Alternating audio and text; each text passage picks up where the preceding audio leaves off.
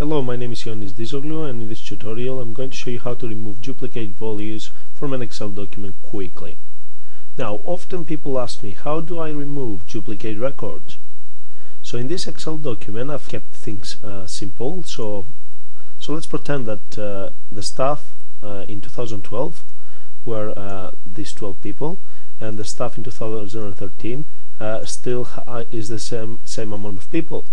Now, however, this data and this data is different. I want to find out which values, which members of staff have left the company or the department, and which members of staff actually replace them. Now, because it's only 12 people, I will be able to actually, if I study this a bit, will be able to track it. But imagine if this is under thousands of members of staff, or maybe the members of staff were customers. How do you check easily and quickly the duplicate records? Because if you keep the duplicate records into your spreadsheet, into your Excel document, this means that it's going to take forever for this Excel document to load, as well as if you would like to actually send this Excel document by email, the process will be really painful.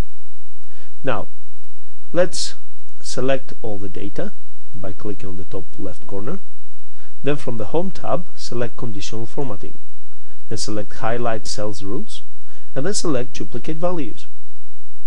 Then select instead of duplicated, select Unique. Click OK.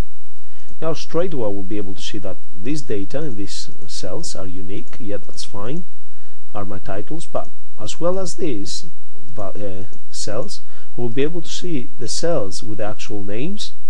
So I can see now that David has left, is no longer here in 2013. So I'm going to select David's cell and change the background color to red, and then Jordan's as well, change the background color to red. And here we'll be able to see that these members of staff are the two new members of staff.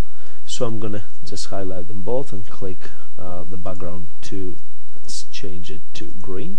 So these are the two new members of staff.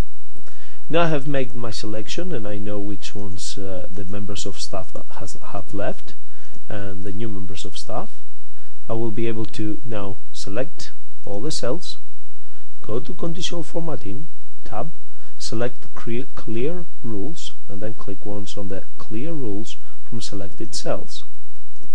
Now we'll be able to see the members of staff that have left and the members of staff that actually joined the team. Hope you found this tutorial helpful. Please feel free to give some comments, and if you need further instructions, don't hesitate to contact me. Thank you for watching.